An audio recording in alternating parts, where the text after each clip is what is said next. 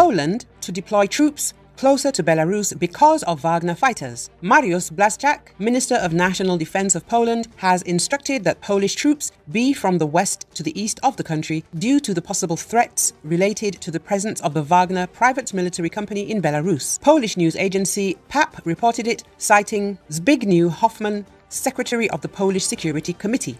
Exercises or joint exercises of the Belarusian army and the Wagner group is undoubtedly a provocation, Hoffman said. Earlier, the Ministry of Defense of Belarus announced joint exercises of its special forces and members of the Wagner private military company at a training ground near Poland. Hoffman reported that a meeting of the Polish Security Committee had taken place, which, among other things, analysed possible threats such as the deployment of Wagner private military company units. This is why Mariusz Błaszczak, the Minister of National Defense and head of the committee, decided to move out military units from the west to the east of Poland, Hoffman said.